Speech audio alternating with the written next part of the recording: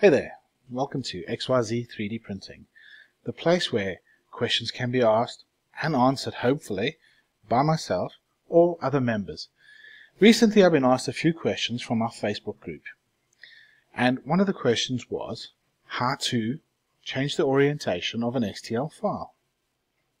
Well, I know it sounds pretty easy, especially for those of us who have been around the block a few times with Xyzware or any other slicing software. But for somebody who's just got a new printer, they wouldn't know where to begin. So, hopefully this video will help them get started. The first thing you want to do is choose a file or create a file.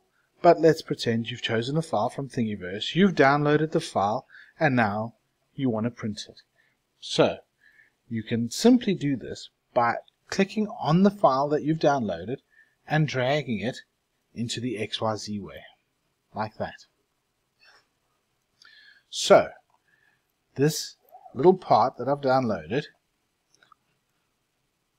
is definitely laying the wrong way and to get a decent print.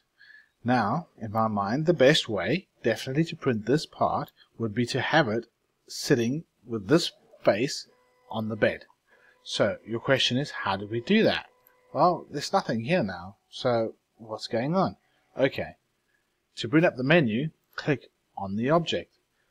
Now, to change the orientation, you can just go to this rotate button over here. And here you can see you can change the X, Y, and the Z angles, or in degrees. But you may not know, because you just started out, which is the X or the Y or the Z axis. Don't worry about that. Let's just play around with them and see what happens. There's two ways you can do this. You can go in there and type in a number, and that's great. You can see it's moved the object, but it's still not sitting the way we would like to print. So let's take that out.